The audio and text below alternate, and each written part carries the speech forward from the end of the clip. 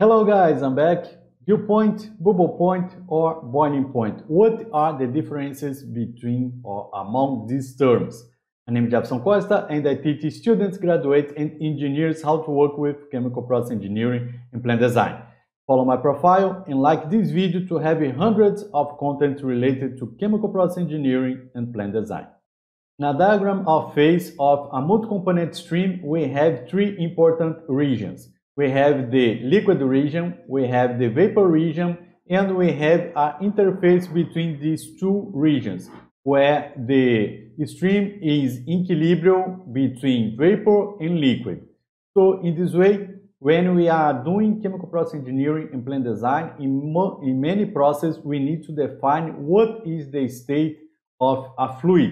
For instance, if I need to do the condensation of my vapor, I need to know what is the temperature and pressure that I am able to achieve that. So when we talk about bubble point, it means that our stream is in a liquid phase, but any increase in temperature in a given pressure will lead to the first formation of a bubble of vapor. So the stream will reach the region of mix of vapor and condensate of vapor and liquid equilibrium. On the other hand, if we are talking about dew point, and it is a term given for hydrocarbon or streams different than air, because when we talk about dew point from air, it is a different concept, and I will cover that in another video. So when we have a multi-component stream at vapor phase, and we reduce the temperature of this stream in a given pressure, we will reach a line or a boundary where we will have the formation of the first drop of liquid, and it will get the equilibrium between the vapor and liquid.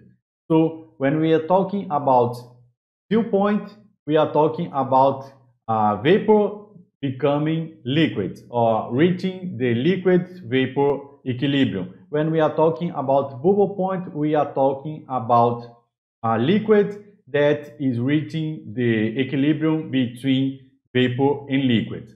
This is possible because in a multi-component stream, we have different boiling points for each component of your fluid. For instance, if you have a stream with butane, propane, pentane, and depending on the amount of component for each one of these, for different temperature, you will have vaporization, different rates of vaporization, and the composition in your gas mixture phase will be different from the composition in the liquid phase or in the condensate phase. So when we talk about boiling point, we are talking about a pure component where the bubble point and the dew point are the same. So your component will be in equilibrium between bubble point and dew point at a specific pressure and temperature. When we are doing chemical process engineering and plant design, we need to perform the heat and material balance of our process, and most often we deal with process simulation software. And you need to be aware about the simple concepts, because most often you need to set what is the vapor fraction of your fluid in order to perform calculations for heat exchangers, for instance, or to vessel separators.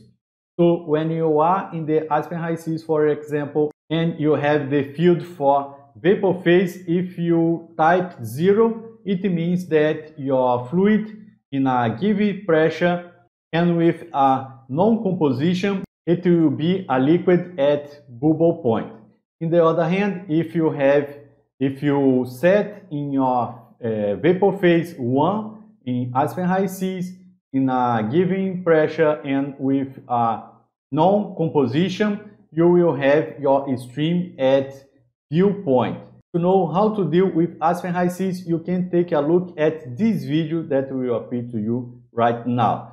So share this video with students, graduates, and engineers to help them know more about chemical process engineering and plant design. This is it. I hope you like it, and I'll see you soon in the next video. Bye bye.